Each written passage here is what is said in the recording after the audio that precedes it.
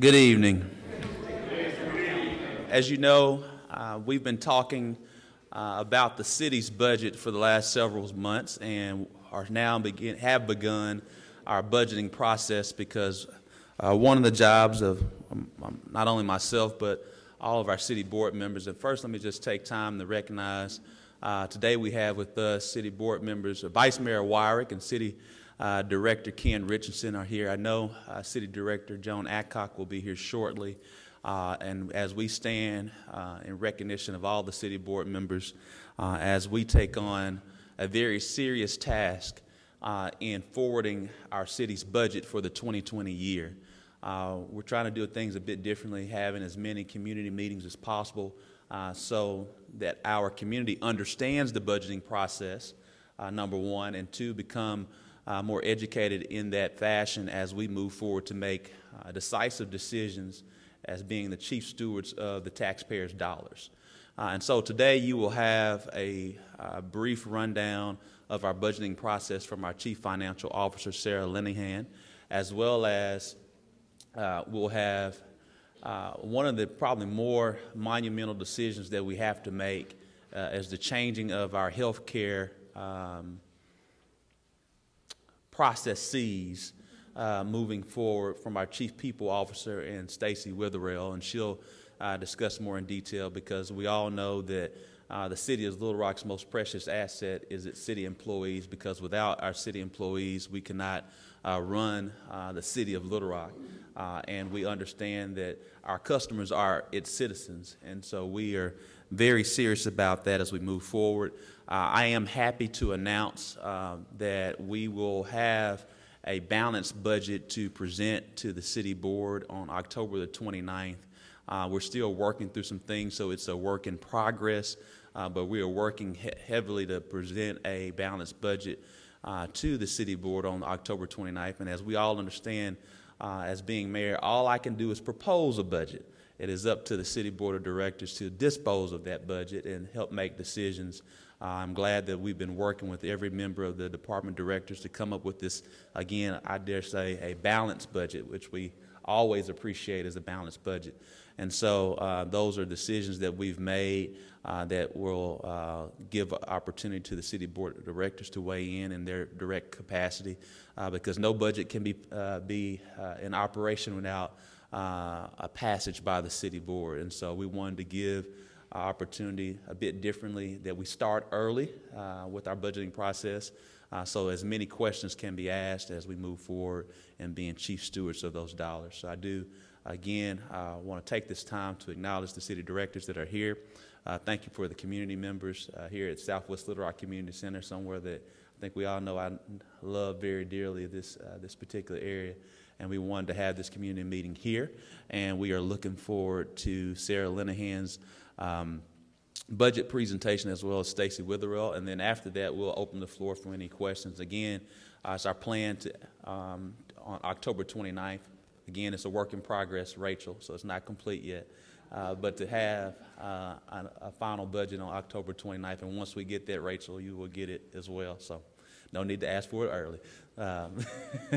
But that being said, our Chief Financial Officer, Sarah Linehan.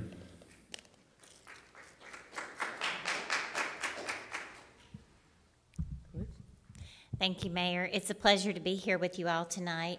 If you've been following the city board meetings, you may have heard some of the things that I'm going to share with you this evening. But I do want to expand just a little bit on what the mayor said, and while he said we are working to present a draft budget to the city board on October 29th, and it will be balanced, we are also working very hard to make that a sustainable balanced budget where the expenditures can be covered with recurring ongoing revenues. In the past few years, we have had to draw upon some one-time sources of revenue in order to balance our budget, or one-time reductions in expenses, and that's just not a sustainable model. As you all understand, when you're balancing your household's expenses, you don't want to get into house payments or utility payments where you don't have recurring revenue to offset that. You can't do that with one-time money. And so that's been the mayor's primary objective, and we're working to make sure that whatever we present to the board of directors is a sustainable ongoing balanced model. So get started. I thought it was very important to share with you the executive administration, which includes the mayor, the city manager, and the board of directors, have established these priorities as their goals. So those include quality of life, housing, which includes safe neighborhoods, public safety, which includes police, fire, code enforcement, the community programs that we provide, infrastructure, which includes not only your streets, roads, bridges, but the buildings that the city has. Education, as you all are aware, Little Rock School District has been returned to the city control, and the mayor is very focused on working with the State Board of Education, Little Rock School District, and the community to provide some community school improvements and wraparound services around our schools. Economic development is another major focus of the city. So just an overview of how we go about establishing our balanced budget. The baseline for the 2020 budget is going to be the 2019 adopted budget as it was adjusted on June 4th. But on June 4th, when we made the adjustment to the budget, we only put in a half-year adjustment because those adjustments took effect beginning in July for the remainder of the year. The baseline for the 2020 budget takes those adjustments that we made and annualizes them to be in effect for the entire year. The mayor established a goal of adopting the budget by the end of November with these public information and discussion sessions throughout the process.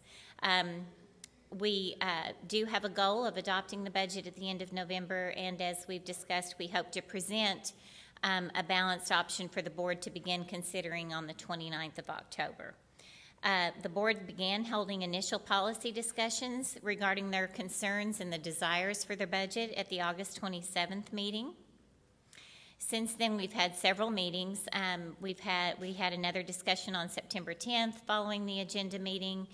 The focus kind of turned to healthcare options because that's such a large part of our budget.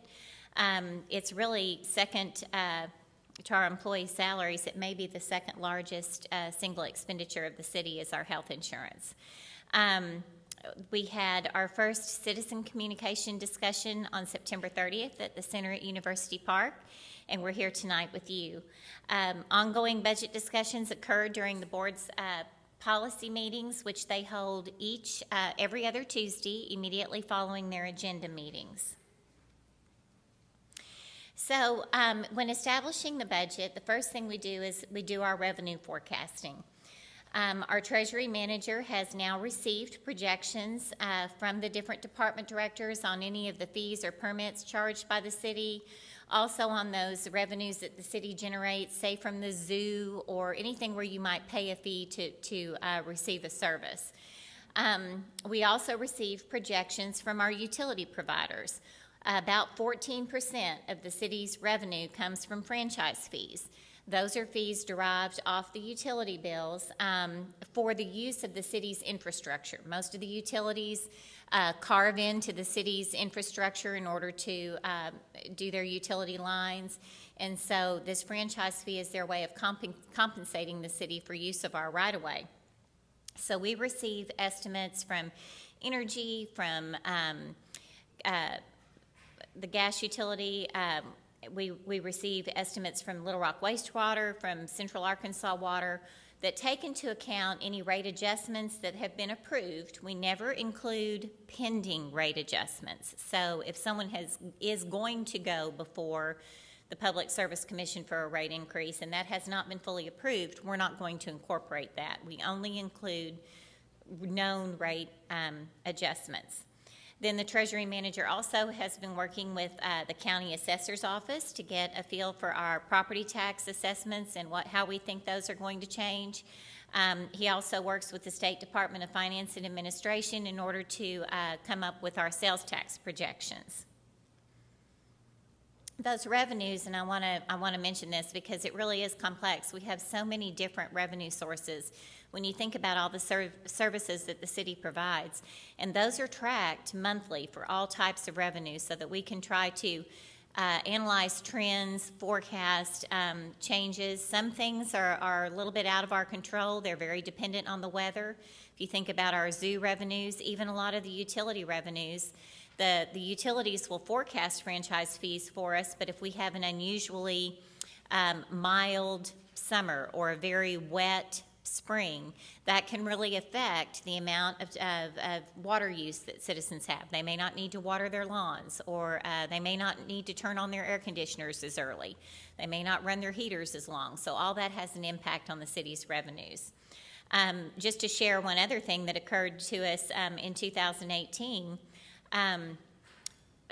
the utilities had approved rate increases that had gone through the Public Service Commission process. All of those rates were in place. They communicated to the city what those forecasts were. Well, then at the national level, the Tax Cut and Jobs Act passed. Well, you wouldn't think that has an effect on local revenues in Little Rock, Arkansas, but the tax credits that were afforded the large utility companies, our governor said, okay, you were approved rate increases for cost recovery purposes based on what your bottom line looked like. But now that you're getting these big tax credits, you may not need those rate increases. So we want you to go back to the Public Service Commission and have those looked at again. Well, as a result, those rate increases were not only reversed, but customers were given credits for anything they had paid from the time that rate increase went into effect until the rates were actually reversed. So if you go home tonight and you pull out your energy bill and you take a look at it, you'll see there's a credit on there for the Tax Cut and Jobs Act adjustment. And those will continue for citizens through the end of December of this year. It's already expired for the businesses. But that tax credit really reduced the city's revenue because our franchise fee is based on total revenue for energy. If they're not collecting revenue, they're reducing customer bills, then our franchise fees are also going down. And that was totally out of our control. Another fund of the city is the city's waste disposal fund. Customers are charged a service for trash and recycling. And for bulky item pickup, it's all rolled into one rate. The city had not adjusted rates since 2004, and so we recently had a waste disposal rate study, and they presented a recommendation. There's going to be some changes that will be effective in January. I know, for example, bulky item pickup will move to a one-time free pickup, and then beyond that there will be I think a $25 charge if you need to have an additional pickup. But the rates will be adjusted effective in January. There was a presentation made to the board on that in August. The ordinance to implement that rate change, the rate increase, was adopted at the September 17th board meeting. And then another piece of that has not yet been decided is the glass recycling. I think many of you who do recycle are aware that they eliminated glass recycling this past year, and we're no longer allowed to do that. We've gone out for a separate bid for glass recycling. The bids closed October 16th, and actually this afternoon the committee to analyze the bids was scheduled to meet. So I don't have any information yet on the results of that.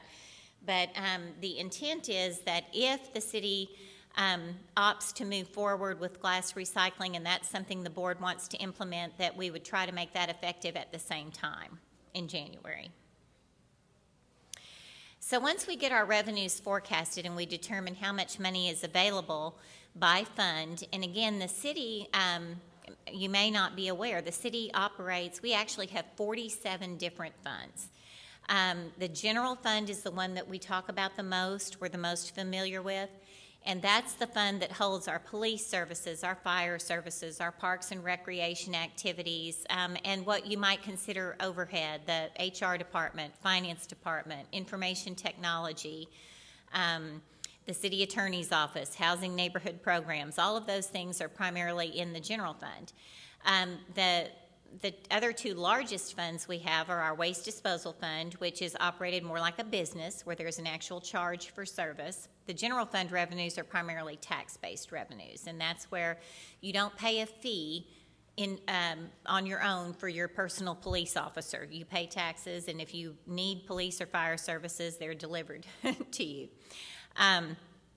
So waste disposal is more like a business.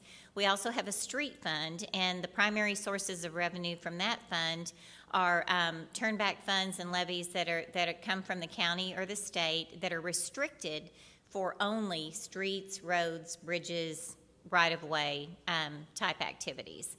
The other funds that the city maintains have to do with capital improvement projects. We may have bond issues for certain types of capital improvement projects.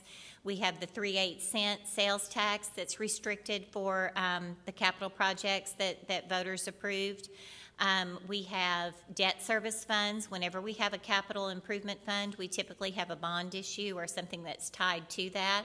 We have a dedicated property tax levy or some source of revenue that goes to repayment of those bonds, and all those are kept in separate funds. We also have multiple pension funds. So that's just to give you an idea. And all those revenues are kept separately from the general fund activities. The general fund is the one fund that is not restricted beyond any other external source. That's the name general. So once we get all those revenues forecasted and we know how much is available for expenditure, we begin working on our expenditure budget. So the largest, almost 75% of the general fund budget is personnel. And so we go through some very complicated processes, pulling information from our payroll system and benefits data that gets down to the level of, what each employee actually has selected as their benefits, whether they have single insurance coverage or family insurance coverage, which pension plan they belong to, which union they may belong to, if they're in the police union or the fire union or the AFSCME union. There are different step-in grades. There's different salary schedules depending on which employee group you are associated with. So we pull that data in. We get the pension rates from the state regarding LOPFI or APERS. Our judges and court clerks are in the APERS system. Our police and fire are in the LOPFI system. And those rates are determined outside the city. In addition to that, we have a non-uniform defined benefit plan, and those rates are established by our actuary who evaluates that and determines what the city, what level of contribution is required to maintain the health of that plan. That plan is split where the city contributes twice the amount the employee contributes. So the city currently contributes 9%, the employee contributes 4.5%. And that provides a benefit for the non-uniform employees at retirement. Then, as we mentioned, health insurance is the next largest expense associated with our personnel.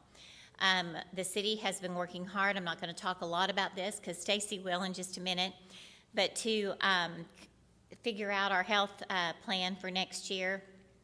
Our initial estimates came in at over 24% increase, which was obviously not something that the city could bear.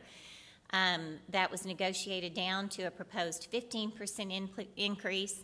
The city has also evaluated a self-funded model. Those options have been presented to the board. A recommendation has been made by staff, and that item is actually on the agenda for a reconvened meeting that will take place on the 29th for the board to consider. In addition, we have something called other post-employment benefits. Those are benefits that employees have past retirement that is not pension. So especially with police and fire, many of them retire before age 65, move on to another career, and these are primarily related to health benefits that they are able to receive up until they're 65 years of age.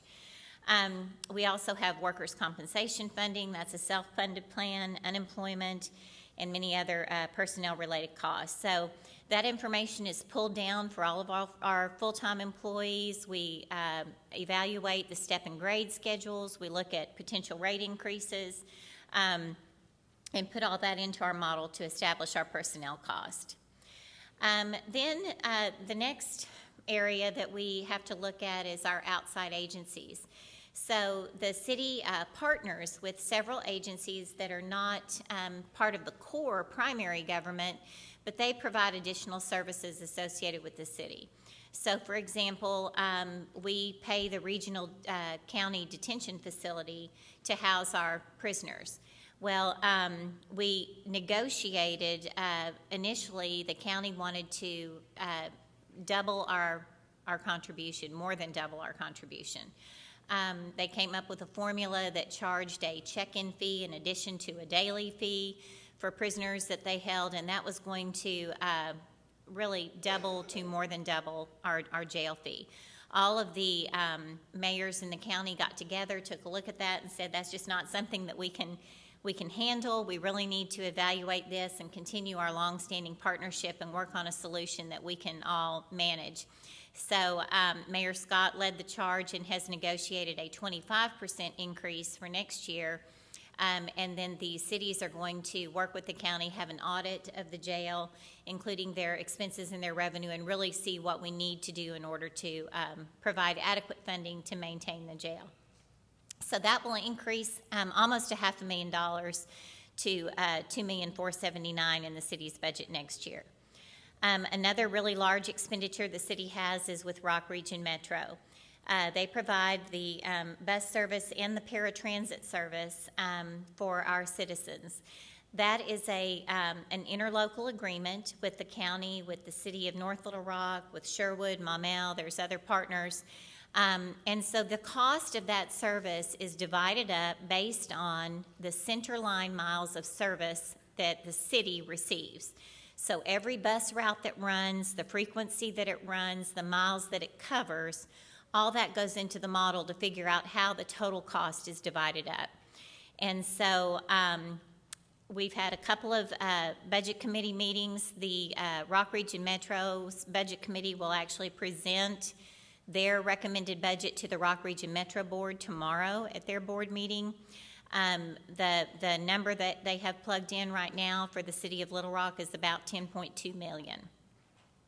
Our Art Center funding is a minimum of $700,000 annually. Currently, the Art Center is under construction. They are operating out of the old Walmart off of La Harpe, Cantrell, I'm not sure what it's called right there.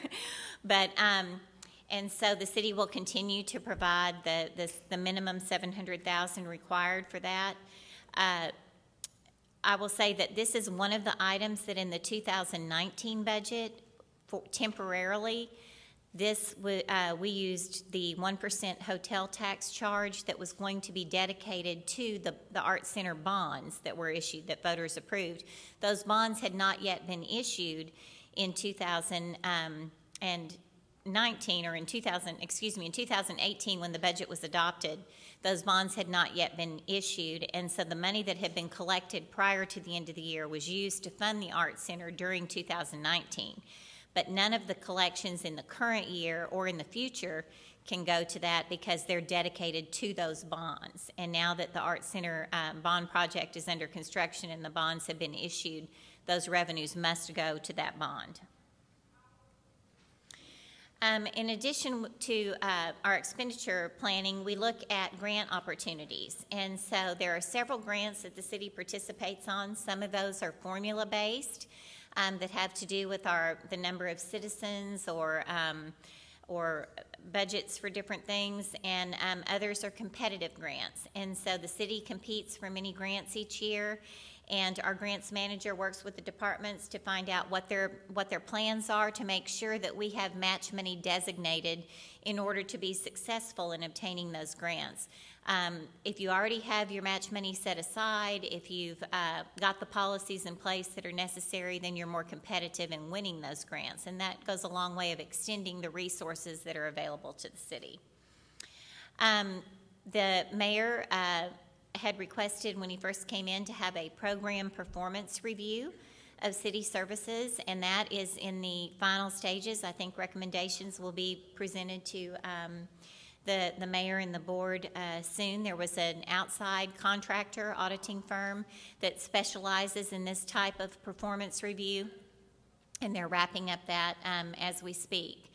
And then finally, we reach out to each department and we say, what are your needs that you don't have in your current budget, or what are your aspirational goals? What would you do? What do you need looking down the road? An example, fire department may say, I need another fire station, down the road. This is something else I need. And so those are things that we look at from the different departments. The mayor also asked for information about contracts and for the number of managers and supervisors within each department to evaluate that. So I mentioned at the beginning that our baseline for the 2020 budget was going to be our original adopted budget with the annualized adjustments that were adopted on June 4th. So the amount that you see in that middle column is not the actual adjustment. This is the annualized impact of the adjustment. So when we did our budget amendment on June 4th, the issue was the city had adopted a balanced budget in 2019, but that budget included a lot of one-time revenue and transfers. As we mentioned, they were only going to be available one time. There were some temporary expenditure reductions that were in the budget. One of those was the Art Center that we mentioned. That didn't have to come from the general fund last year because we had an alternative revenue source, but we only had it available one time. So when the mayor took office, he asked me about the city's status moving forward, and I told him that one of my concerns was that we did have these one-time items in the budget and that would not sustain the salary increases that we had granted for police and fire primarily, but other ongoing operations that we had in our 2019 budget. And so he decided that we really needed to take a look at that during 2019 so that we were in a good place beginning the 2020 budget process. So in that process, one of the things we did was we looked at our revenues. During the legislature this past year, the legislature passed a new bill that does now finally require, when you buy things online, that they collect and remit local sales tax, whether or not they have a presence in the state. In the past, if you were to, say, go online and buy something from Walmart, they would charge you tax because Walmart operates in Arkansas. But if you were to go online and buy from Wayfair or Amazon or someplace else, if they didn't have a presence in Little Rock, or I mean not Little Rock, but Arkansas, they would not collect and remit local tax. Well, what happened was people might go down to Best Buy, window shop, figure out what kind of a TV they needed, use those resources, use those local retailers, and then go online and not pay the tax. It was unfair to our local businesses, and I think that was one of the things that legislators wanted to address. But the other thing is, it's such a convenience. The more that people were buying online, it really took away from the resources and from the growth that the city had, and that made it very next to impossible to continue to provide police and fire and ongoing services, because those costs were not dwindling at the same time that those sales tax revenues were. So with the passage of that act, the forecast that the state gave for the increase in the Little Rock sales tax was $780,000. We believe we're probably going to exceed that, and we are forecasting a little bit more than that in our budget for next year, but that was the recommendation from the state. And so our budget amendment on an annualized basis anticipated that.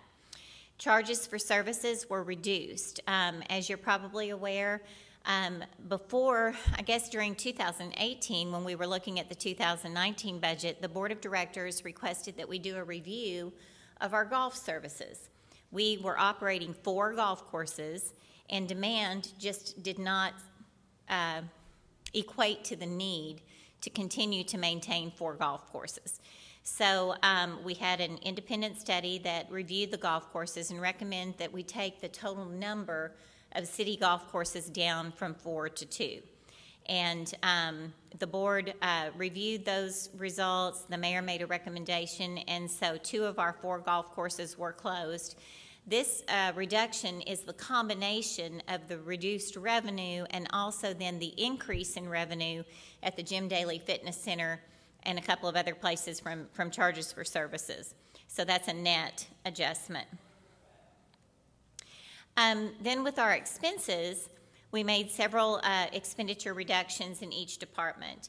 In general administration, a part of that, one of the larger parts of that reduction was the reclassification of part of our Rock Region Metro funding from the general fund to the street fund. We moved about $500,000 from the general fund to the street fund. Transportation is an eligible use of street fund revenues.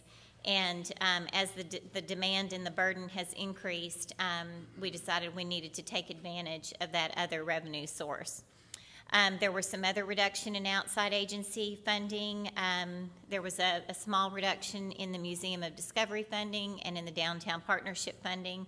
And then there was a position that was eliminated in general administration, an administrative position. As you move down the line there, most of those reductions are associated with the elimination of personnel.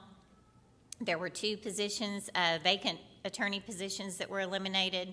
There was an accountant position eliminated, and so on, a planner in planning and development. One of the hardest hit departments, obviously, was Parks and Recreation. There were several positions eliminated, although most of the staffing, I believe almost all of the park staffing, were reassigned to other vacant positions within either the Public Works or the Waste Disposal Fund. So we reduced a lot of the Parks and Rec expenses. That's net of increasing some of the contract expenses for land maintenance and that type of thing, but that kind of right-sized the total Parks Department budget. In golf, that reduction represents the reduction of 2 golf courses. In the zoo, there were no positions eliminated in the zoo, but what the zoo decided to do was to reduce their hours of operation from November to February, when it's very cold, very few people attend the zoo, or not nearly as many people attend the zoo. They're going to be closed, I believe it's on Tuesdays and Wednesdays. So we don't believe that that's really going to have a negative impact on revenue, because citizens will still be able to go to the zoo the other 5 days a week. But those 2 days, that reduction will reduce some of the expenses for guest services. The fire department reduced a few expenses. They reduced a non-uniform position that I think helped to deliver equipment. In the police department, there were a couple of administrative positions that were eliminated. Housing and neighborhood programs, there were some community center, I'm trying to think what the title was. Were they neighborhood resource center specialists?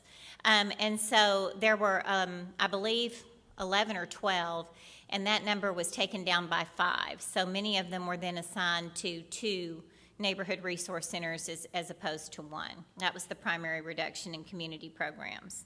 So all that said, the annualized impact of the net of both the increase in revenues and the decrease in expenses was $3,743,000 of net expense that was taken out of the budget. And then we also reduced our transfers out. And so there were some special projects, some transfers that were there. The two large items here, the annualized impact or the community programs funding, we allocate $5.5 million. So the annual impact of that is $750,000 reduction. And then there was a Cities of Service project that was reduced by, I think the remaining budget there is going to be $155,000. It was taken down by, I think, about can't remember, about $90,000 maybe. So anyway, the combination of all of that put back into the budget $4,590,000. And the intent again was to offset the impact of all those one-time items that were used in 2019, so that we would be starting with a budget where our recurring revenues and our recurring expenditures match, and building from there.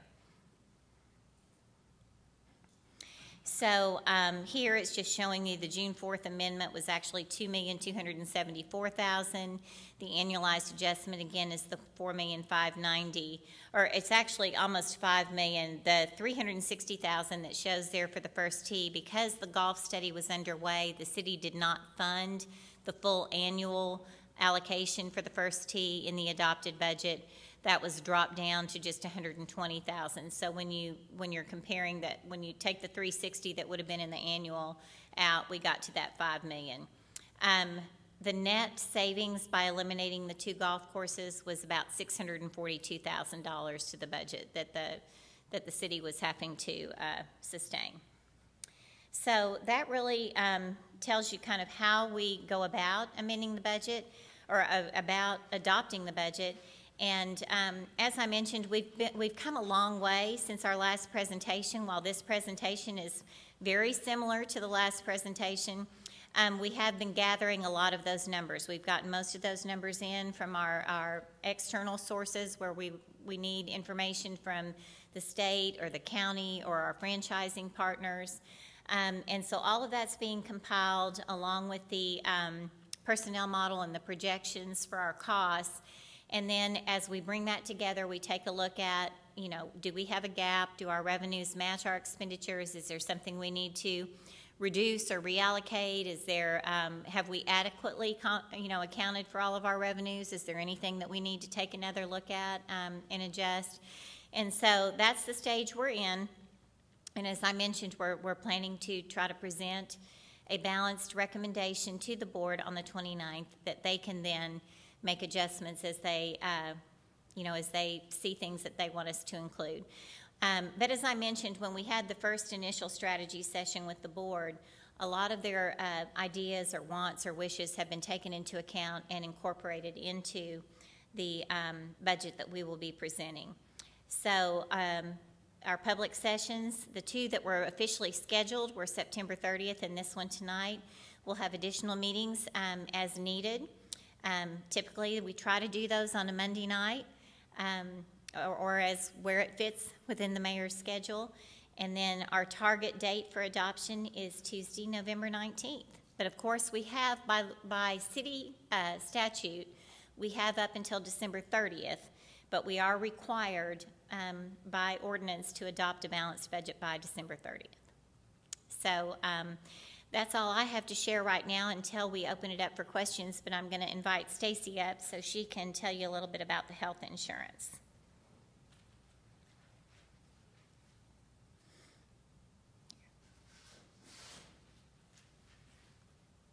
Here, I'll get out of your way.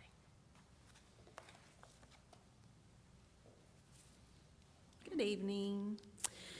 Health insurance, and really just to kind of emphasize some of the points that Sarah already made.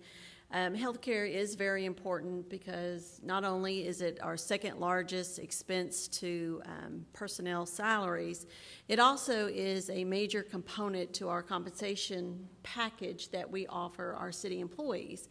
And so that impacts our ability to attract and retain employees. So that's why it's just an important topic that deserves great conversation and discussion and consideration by the board. The mayor, city manager, and we did make a recommendation to the board, and it is on the agenda for October 29th, as Sarah mentioned. And the recommendation is to stick with United Healthcare with a fully insured product for 2020. And this will allow us to build a reserve for hopes of going self-insured in 2021. So during 2020, employees have a responsibility of taking care of their health and improving their health so that we can hopefully have great claims numbers so that when we go out to market for 2021, we get a renewal that fits within our constraints of our 2021 budget. So again, at this time, the fully insured program is at a cost of 15% of our current expenditures, estimating about $13 million for our 2020 budget.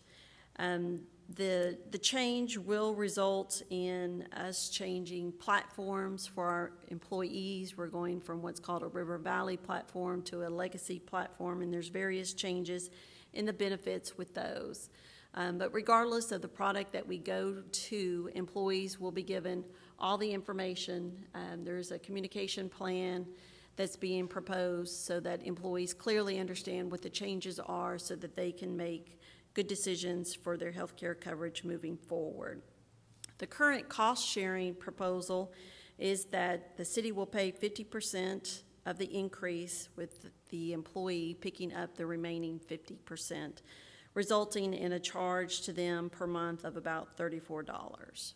So that is a pre-tax amount, so they should not realize the entire $34 per month. But it is a change in our current compensation system where the city picks up 100% of the employee coverage. So again, it's a very important benefit to the employees, but it's also a very important component of the city's budget and being able to afford an insurance package that is beneficial to the employees and that we can actually afford as well. So that is going to go before the board on October the 29th. Again, fully insured so that we are protected from any unexpected claims that a fully or a self-insured product, the city would be taking on that risk. So again, it provides us with the protection that we need so that we can use 2020 to really build our reserves so that we can look at going self-funded in the future. Are there any questions about the healthcare proposal?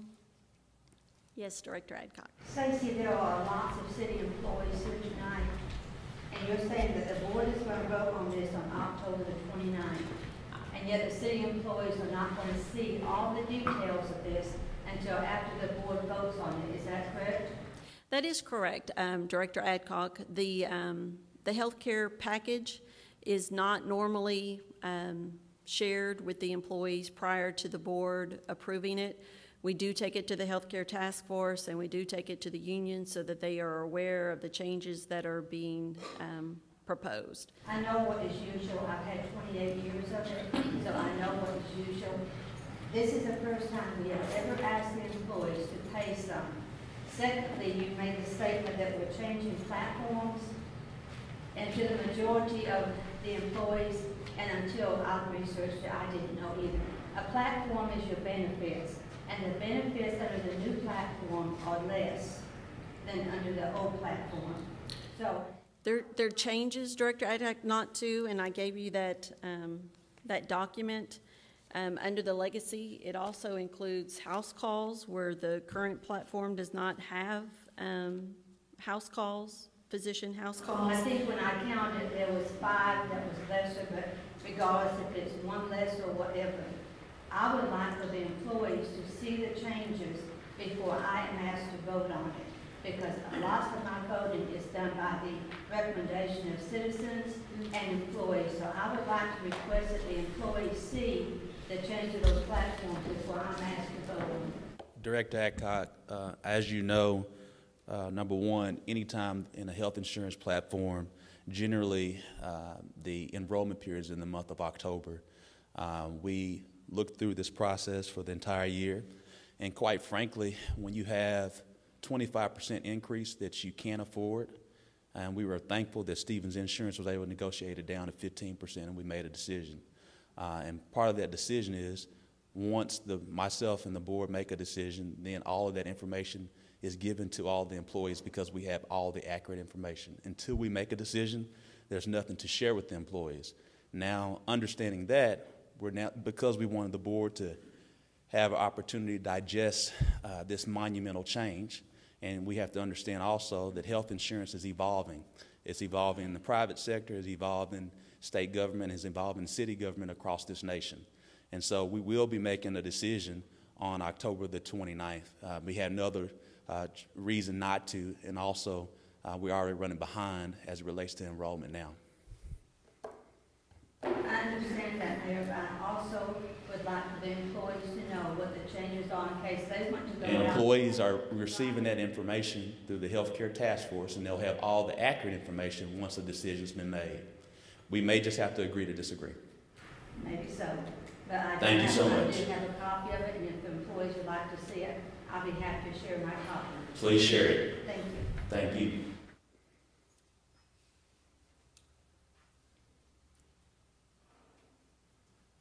Any other questions? Oh, if you want to come to the mic. Ms. Carla? Oh. Yes, please.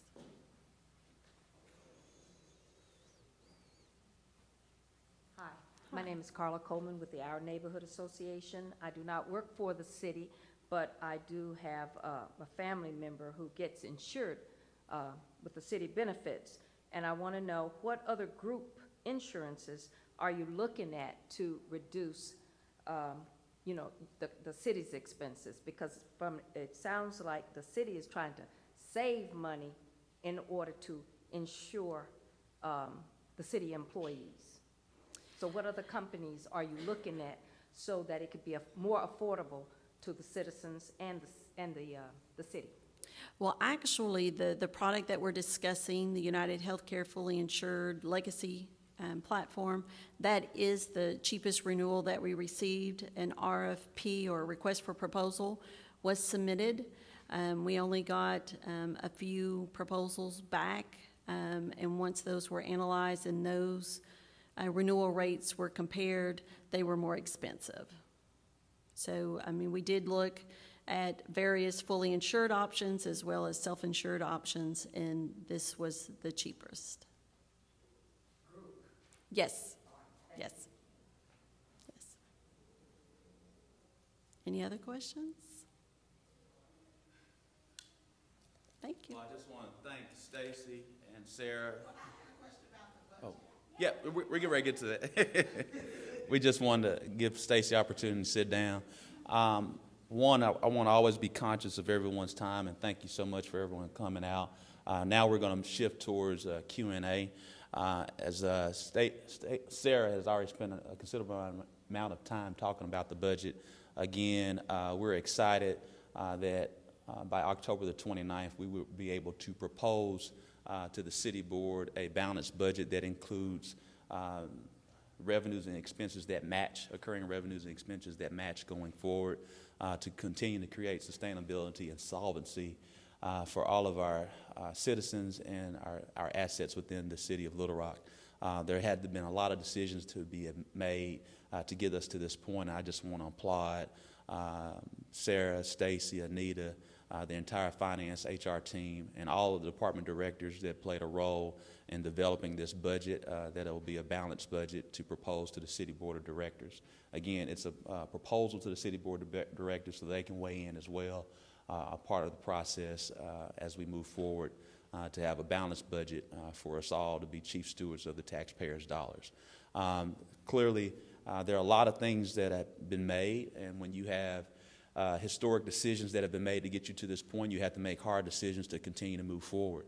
And a lot of the times there are economic realities. I think anyone that owns a business or works within a business at a high level understand that healthcare expenses are generally somewhere between 20 to 25% of anyone's organizational budget, and plays a critical role in the budget and helps make other decisions on how you invest in the future for your organization, as it is with us here at our organization right now, where we faced a 25% increase that was eventually negotiated down to 15%, which is real dollars to the city of Little Rock, close to $2 million that we have to add to the budget for health care just to keep it at the cheapest level right now. So we can take care of our most precious assets, which are our city employees. And so we've gotten down to that particular point. And so now we want to open the floor for any Q&A. We do have, I want to make sure that anytime we have community meetings, particularly about the budget, that I have our city department directors with us, so you have opportunity to ask questions. And if I can't answer it, I'm sure one of our city directors that will be here.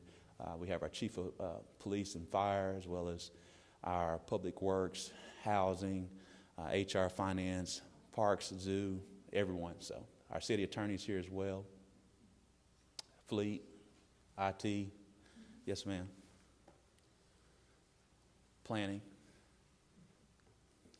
Mayor, I've sat and listened to the expenditure report, and I don't see where the increase of almost $8 for garbage collection, or whatever you all could put that under, for starting in January, is really justifiable. Now, I'm sure that there are people in certain parts of the city have no problem with increases of that nature, but that seems to be a little short-sighted to add that amount at one time all of a sudden. Now, I'll use myself as an example. Yes, ma'am. With the digital newspaper that Arkansas Democrat is now doing, I don't have that much recycle anymore. So for me, that recycle cost is really unnecessary. Now, I know, I looked at the people who voted against that increase and everything, and I can appreciate those people for maybe understanding that that was unnecessary. To many of us, it just doesn't, you know, it just seems like it could have been a lesser amount, even if it had to be split up over a period of time or something. Now, you know, telling me that it hadn't been raised in 6 or 7 years was not necessarily a real good justification, you know? Yes, ma'am. I think that the people in the the recycle office, wherever that is, are to look at what is it going to cost now to maintain that operation if the amount that they're having to recycle is less than it was when you all started your budget cycle. Yes, ma'am. Well, John, if you'll come here just for a few specifics that I may or may not leave out. First, to answer your question in regards to recycling, that contract was issued back in 2018, and that contract with recycling has to do with the cities of North Little Rock and the city of Little Rock. And quite frankly, even with that contract, due to the economy, at one point in time, it was $2.96 for the city of Little Rock and North Little Rock. And quite frankly, it was low compared to our peers in the South. And so Waste Management levied us an increase from $2.96 to $4.14 for every citizen in Little Rock and North Little Rock. And so and when you're dealing with economies of scale and contracting at this point in time, we can't pick and choose because X resident does not use recycling, but Y resident does. And so it's a levy that's taken upon all of us. And so that's the reason from a recycling standpoint. Now, from a waste management standpoint, there are a number of different reasons in addition to it was not just 6 years that they have not had an increase to take care of the existing expenses that have been levied on the waste disposal. It actually had been about 14 years, close to 20, since the last time. We've been dealing with the same amount of employees to deal with additional services. And on top of that, we've been dealing with a lack of employees due to a number of our employees leaving, going to other cities because of a lack of pay. And then on top of that, we've had somewhere between 10 to 15% of our citizens that are abusing a number of different services that are brought on a lot more additional costs. And so that's conceptually the reasons why we had to go towards that increase. Believe me, that's not something anyone takes lightly. John and I were just talking about what that increase looks like in the way of also understanding that the water utility bills have also increased as well this year, as well as the energy and things of that nature. So it definitely is not something that we took lightly, and understand that it will be additional expense, and it's one of those decisions that we had to make. John? The land, oh yeah, talk about the landfill. Well, certainly, some of the other expenses that this rate increase has incorporated into it over the next 10 years is expansion of the city's landfill. We operate the landfill that the residential trash that's collected in the city, it gets placed in the landfill that we operate. That landfill has to be expanded as trash continues to be placed into it. This rate increase incorporated into it the costs in the future years, in the future 10 years, to pay for that expansion of the landfill.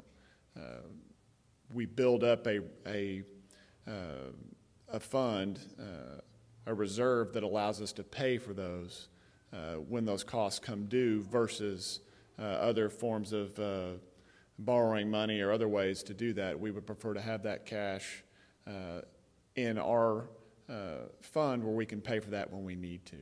I was trying to think of anything else. I don't think so. Well, sure. I mean, equipment, when you think about not raising rates for 14, 15 years or longer, the costs associated with operating, collecting garbage, and operating the landfill have increased over that time. We've done the best that we could possibly do during that time frame without any of those increases to continue to provide the services that we could. Equipment over time wears out, has to be replaced. The cost of those equipment, trucks, and other things, that's steadily increased over that 15-year period.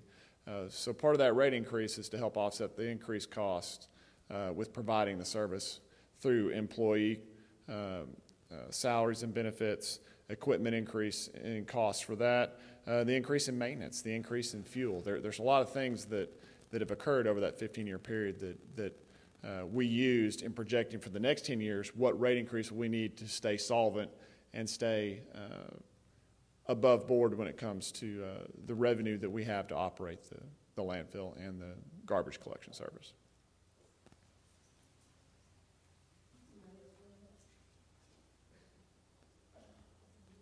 More questions? Yes, ma'am.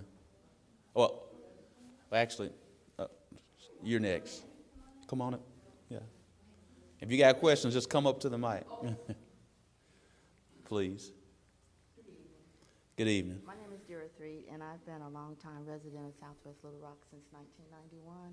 And my question has to do with the PIT funding. I've heard that funding is going to be cut and possibly put into the schools, which I think is a wonderful idea. But as we know, PIT, prevention, intervention, and treatment dollars are very, very necessary in my opinion, because they, through community-based and faith-based organizations, they have programs for children, youth, and families, everything from year-round and summer programs, summer after-school programs, in the past, substance abuse treatment programs for children and families, domestic violence programs, work, job and reentry programs, and all of that. And my concern is that I've heard that funding is going to be cut drastically. And if we do put those programs more into the schools, which I think is a wonderful idea, what about those kids who are not connected to a school, who depend on the community-based or the faith-based programs to get them and their families connected to the needed resources? Yes, ma'am. Thank you so much for that question and sharing your concern. I can definitely share with you, number one, that the community programs budget is not being cut. Now, it was cut in the June 4th budget cut, along with other agencies, to get our finances in order back in June 4th. But the community programs budget is not being cut at all. So whoever shared that with you did not have accurate information. Number two, while it's not being cut, we are going to be targeting dollars to help our schools in creating a community school model. We have not decided what that specific amount will be, but it will not have a drastic impact on the current services that are being performed with prevention, intervention, treatment dollars. But there will be a targeted amount of dollars that will go towards our Little Rock School District. Really, and I hate to say to the school district, but particularly to the student. We're going to make sure those dollars go to the student to help create the community school model. So who shared that with you? Just let them know they were incorrect. All right. Ms. Carlin? Mayor. Yes, ma'am. Trash, garbage, recycle. Has anybody thought about the dumping increasing? Now, if we can't police the slumlords, the neighbors that constantly are paid for cleaning up these houses and areas and whatever and bringing it home and putting it in front of their house, and it has to sit there weekly, monthly, and then I'm looking at the storm. So we're paying for increases, but are the services going to increase? The services, because I see this all the time. Our services are just poor. When we had the storms back in the early part of the spring, early summer, it sat forever in my neighborhood. So I don't know how it is in others. And when I travel around the city, I do take notice of how the services are. Because in some parts of the neighborhood, if a garbage collector drops something on the street, he'll get out with his dustpan and broom or rake and get it up. But in my neighborhood, now if they see us standing out, yeah, he might get out and pick it up. But the services are not the same. So I think that if people want a good community, everybody ought to work together. So that's my concern, the dumping, because out here in Southwest, we have one street, Rinky Road. I think it has something invisible that says dump here. So that's my concern. Well, again, thank you for sharing that concern. That's one of the things that I've been working with our Public Works Director, John Honeywell, in regards to south of 630 and east of 30 areas. He is currently working on a plan to overemphasize the addressing of the issues in south of 630 and east of 30, and that plan should be done by the end of this year. So that's number one. Number two, I do want to just acknowledge that the storms that have recently happened was a historic flood, something that no one in the city of Little Rock or Central Arkansas, and really majority of Arkansas, ever experienced before. And so we did experience a number of delays because we were dealing with a historic flood. But as it relates to systemic and consistent issues that you've seen, I want to make sure that by the end of the night, please visit with John Honeywell. And for anyone, many of you all have my number. I want to know when you see it, text me the picture and we will get right on it because there should be no change in services irrespective of where you live in the city of Little Rock as long as I'm the mayor. Mayor, there are 14 additional positions and knuckle boom trucks and some things too that should improve that. Yeah. And again, what Sarah was saying, in addition to that increase, what we are receiving with that, because you asked about additional services, we will be purchasing 14 additional knuckle boom, 14 new positions, 2 knuckle boom trucks that'll help pick up 14 new positions, not 14 new knuckle boom. I know John said he probably wanted to have 14. 14 new employees, 2 new knuckle boom trucks that we desperately need to help pick up around the city. Believe me, the $8 increase is going to be well used. It'll be well used. Yeah. Next question. Yes, ma'am. And please, everyone, please state your name because this is being viewed online. For those who couldn't make it out tonight, they can watch it online. All right. Real time. My name is Tashan O'Neill, and I'm the president of Chico Neighborhood Association. And I'm here tonight because I agree with what you said, that we all are one city and we all should bear the brunt. Even if you don't recycle, you pay. Even if you don't have kids that go to public schools, you pay. Now, what I would like to say is that here in Southwest, we're going to take a brunt of the LRSD's, to me, responsibilities. I live off Chico and Baseline. We're going to have that new school that's going to be built out here, and we're closing down McClellan and J.A. Fair. At this new school, I don't hear anyone coming to tell us, what are we going to do about the traffic? For an hour and a half, it's already busy at Bayside and Chico because you have people coming from the freeway, coming from the railroad tracks, and coming from Guyer Springs. I don't see how we're going to be able to get all those buses in and out of Man Road without totally disrupting the traffic in that area. I would also like to say that they said that they're closing the schools out here because of Fs. Hall had an F rating. However, Hall's community got together and their school is staying open. One of the complaints that they had was that the kids there, the kids that are going to be taken out of Hall and put to our new high school, they used to not go to school and skip, which was normal. And when you skip, there was trash that was thrown about because there's going to be kids walking from that area. There's also going to be an increase in crime with breaking in homes and also cars. I haven't heard anyone talk about the extra resources that we're going to get. As a matter of fact, we fired 7 of our code enforcers right there in the very area that's going to be affected because you're going to have almost 2,000 people. We don't know who catches a bus, who does it at this point, because we've totally been lost out of what's going to happen with the school district other than one school's closed, another one's open. So my thing is, talking about, I heard people say we're going to widen Chico Road. I hope that's not true because we have a lot of flooding that happens in Southwest. And if any dollars are going to be spent on streets, it needs to be on fixing sewers and not widening the street for a school district that should have thought about that 2 years ago.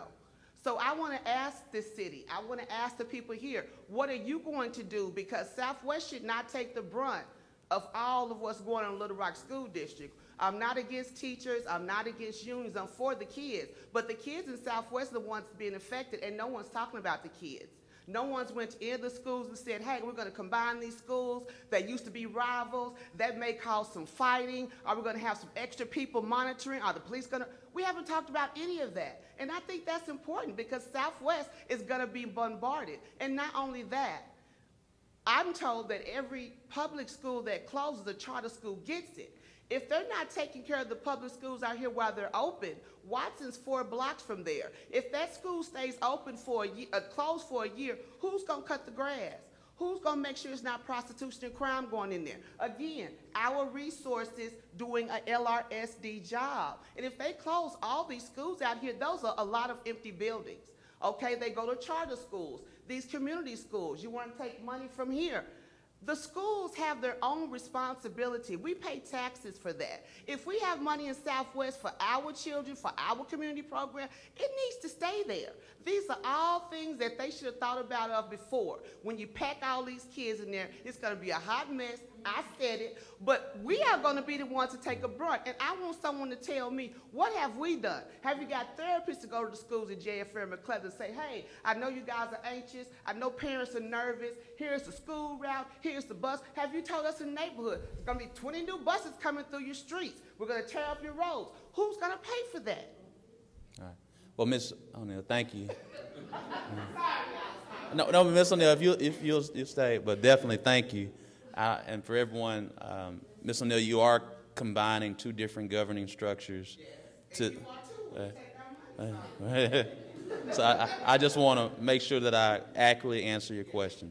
Number one, the city of Little Rock did not decide on what schools to close. That decision was made by the State Department of Education and the Little Rock School District and Superintendent Mike Poore. So that decision was made 2 years ago. The schools that have been combined, J Fair, I'm just going off of memory right now, but J Fair and McClellan will be combined to a new state-of-the-art Southwest High School. That's somewhere more than $20 to $25 million that's being invested in Southwest Little Rock, an investment that Southwest Little Rock has not seen since my lifetime as being a resident of Southwest Little Rock. So that's number one. Number two, you did mention Hall High School, which is labeled as the F school. It is remaining open. That school does have social workers, and Southwest High will have social workers as well to deal with some of the myriad of issues that many students encounter here in the city of Little Rock. Those other schools, I believe McClellan will be combined. McClellan will become the new Cloverdale, I believe. And there's some other things that are going on. So many of those buildings that are receiving some closures aren't necessarily being closed as a building because other schools will move into those buildings, or they will be maintained by the Little Rock School District. Because if they are not maintained by the Little Rock School District, yes, you are correct that a charter school can take advantage of that open building. But it's my understanding that none of the open buildings will have a lack of usage, so it won't be an opportunity for a charter school to obtain it. So I know that's some talking points that people have kind of shout out there, but I'm here to always tell the truth and what's going on based on my understanding at this point in time. So that's. Different from what I'm heard, because what I heard was we're going to close mostly all the schools, and McClellan's going to be a K through 8, so that's going to close the other K through 8. So we have a lot of buildings. And again, that's what I just said, is that McClellan is going to be closed, Cloverdale is going to move to McClellan, and then there's going to be some other usage for the other vacant buildings so that a charter school cannot be obtained. That's the answer. Yeah. So as long as the Little Rock School District has some type of a usage, whether it's a higher learning facility of some sort, there's a number of different ideas, but as long as they have a usage for a vacant building, a charter school cannot obtain a vacant building. They can only obtain a vacant building. So it's my understanding that the Little Rock School District is going to make usage for additional services for those vacant buildings. So rest easy that those buildings won't be taken over by charter schools as long as there's not a usage for it. So they're calling me, are they ready? Well, that's a different thing. And then secondly, the reason why the city of Little Rock is getting involved into the Little Rock School District is because our future is based on the productivity and achievement of the Little Rock School District. At the end of the day, when someone's choosing to live in our city, they're going to make a choice based on how safe do they feel and can their child get a quality education. And so it is the job of the city of Little Rock, because right, wrong, or indifferent, we're going to be labeled by what goes on in Little Rock School District. Along with I'm mayor, if I'm going to be labeled by something, I'm going to make sure I can have some type of influence in it. And so right now, the prevention, intervention, treatment dollars can be used, will be used to help our students, because that is true prevention and intervention, because if a child can read, by the time they're in the 3rd grade, they're less likely to be dead or in jail. But if they can't read by the time they're in 3rd grade, they're more likely. And so we're going to continue to do what we can to make investments in our children, because they are our most precious assets. Is that something everyone's going to agree with? No. But I didn't sign up to be the yes person for everyone. I signed up to lead this city. Next question.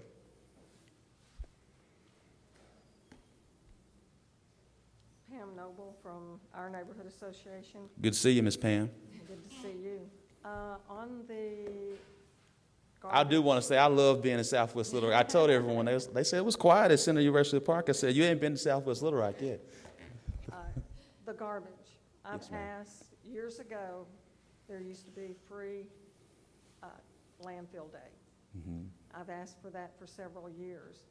The Saturday after a holiday, it's always open. Why can't we go back to that to help hinder some of the dumping that's going to take place? 100% it's going to take place. John, can you answer that? That's the first time I've been asked that question in my 10 months in office, so I'll ask John. Ms. Noble asked, why can't we have free landfill day? We used to have it years ago. Are you familiar? Was that before your time? Right now, we have one free pickup in front of your house if you want us to do it, well, starting in January. In January? Right now, it's free No. as much as you want to put out there. But No, free landfill day. what I'm saying is, No. Go to Mike. but are you, right now, we will pick If up. I have a tree that I cut down and I fill my truck bed up, the Saturday after a holiday, the landfill's open. If I show proof that I'm a legal resident of Little Rock, I can go and dump it for free. That's the way it was years ago. But they just specified, I think there was like 3 or 4 Saturdays, I don't remember, a year. But I've talked with the people at sanitation at the landfill, and they said they're fully staffed the Saturday after a holiday because they have to pick up on the Saturday. Why can't we do a Saturday landfill, free landfill, so that you can take what you've got out there? Are you talking yard waste, tree debris? Or are you talking anything in general? Or anything in general? That's something I'll have to go back and talk, because I'm not familiar with us ever having that program. You did. But I'm just saying, to my knowledge. We're older. Sure. So I would need to go back and speak with them and see what decision was made to stop doing that. I don't know what other conditions existed that may have precipitated us not doing that any longer. So, Ms. Noble, we'll look into that and follow up. And since there's only a small percentage of Little Rock that recycles, correct? I don't know. That's 60% of Little Rock. Recycles? Okay, that's higher than I thought.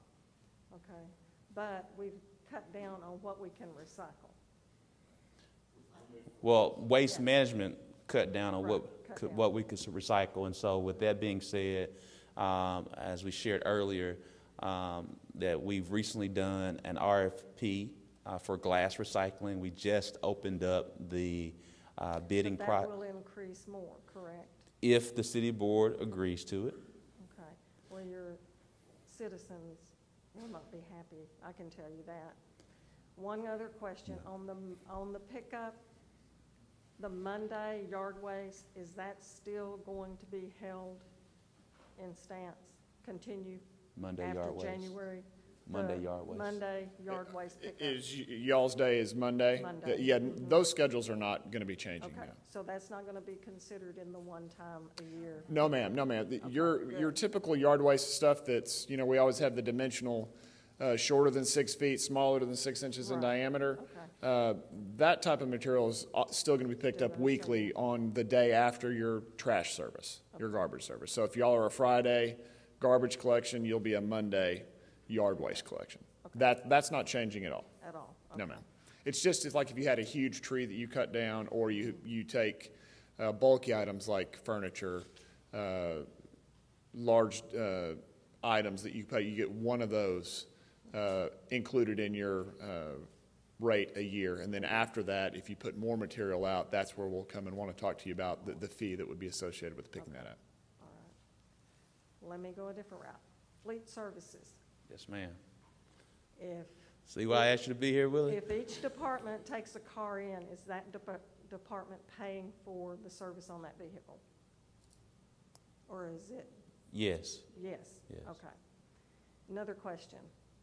Police cars. Why are we ordering plain cars and then having to wait to get them set up for the police? Why can't we order them? Why can't we lease the cars and have them already retrofitted with everything, and when it's delivered, they get in it and drive away?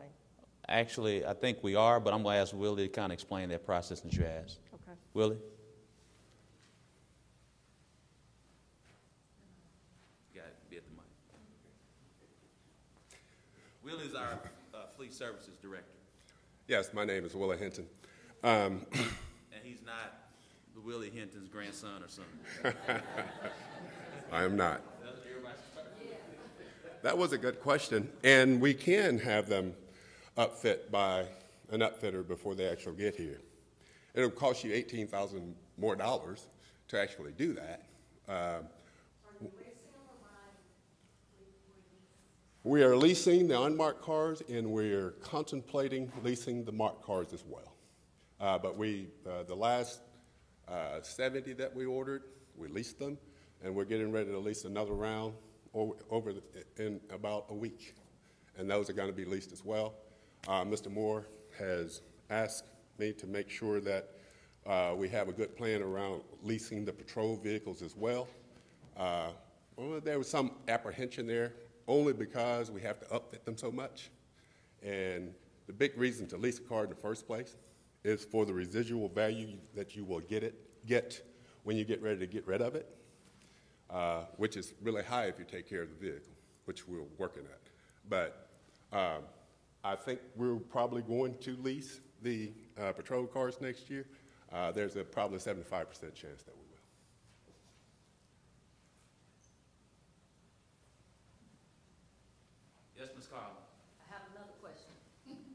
Carla Coleman, our neighborhood association.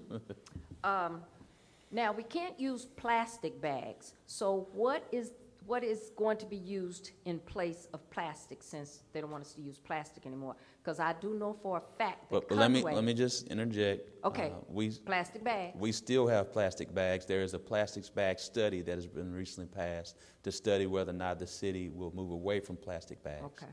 So when you go to, yeah, you can't put plastic. Are you asking about recycling or just usage of plastic? And garbage. Right. But I know that Conway, Faulkner County, has paper bags, those 50-gallon paper bags. They do not allow, that. So that's what I wanted to know. So our garbage, y'all doing a study on the plastic bags.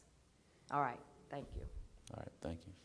Mr. Mayor, I think I said an additional $18,000 a car. It's an additional $8,000 a car. I'm sorry. Thank you, Willie, for that correction. Any more questions? Yes, sir.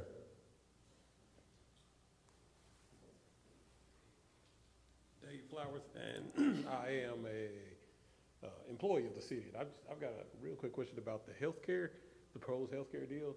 In that deal, I understand that there will be a proposed increase in the employee's contribution for just the employee, but in there, is there also an increase in the contribution if we're paying for a family plan as well? Yes, actually, Stacey, if you'll share that. So, and so what Mr. Flowers is sharing, if you're a single employee, the city would pay 100% of the health insurance. But if you're an employee in a family, I believe the city primarily would pay 55%. Correct. Currently. Currently, and in the new proposal. In the proposal, you are correct. While the city is picking up half of the increase for the employee only, the entire increase for the family coverage will be borne by the employee, picking up the family coverage. There is a slight increase in the city contribution towards family, just through the nature of how the premium is billed and the fact that we're picking up half of what the employee costs would be. So those amounts will be shared with employees so that they can make a determination during open enrollment whether they want to stay with the city's insurance or possibly look elsewhere for a comparable package. So the contribution for the employee that's paying for family won't go up. You're saying what you all are paying is going to go up? No, we're going to pay half of the increase for you, and then when that is calculated into the family cost, it'll go just very slightly into the family premium. But the majority of it, of that 15%, will be borne by the employee contributions. And I can share that with you after this, but that information will be shared with the employees. Okay, and I guess the last thing, kind of what you just said, if we choose that we don't want to, will we have the option to opt out? For employee coverage, yes. Okay, all right. Right. And so that's why it'll be important for you to attend open enrollment. Okay. And that's again, Mr. Flowers, you gave a great example of why there's going to be many questions as it relates to health insurance. And so until we have a final decision that gives the family opportunity to figure out what works best for them, because I don't know, you may have a wife and your wife's health insurance may be better for your family versus the city's, and you be able to make that type of decision moving forward. And so Director Adcock, that's just a great example of the reason why we got to make a decision first. Thank you, Mr. Flowers. Next question. Seeing no other questions, I wanted to make sure, any more questions? Seeing it's now 7:24, we do plan, there may be another a meeting. As we shared, you all are a great example of why we have community meetings, because we listen to every question that you share. We have things that we can work on to improve, and that is the reason why you all have a voice here in the city of Little Rock. And I wanted to make sure this budgeting process that we got to you early so you understand what's going on with the budgeting process. Again, our plan is to present a draft balanced budget on October the 29th. That's going to be a big meeting. Also on October 29th, we'll be voting on the health insurance options as well. And we think by October 29th, we'll know whether or not to provide a decision on the glass recycling as well, because we just got the bids today. So a lot of decisions that go into place in how we fund the city and we all operate, and glad you are playing a major part of that. Vice Mayor Wyrick, since we are in your ward, in Ward 7, I want to yield the floor to give you any commentary.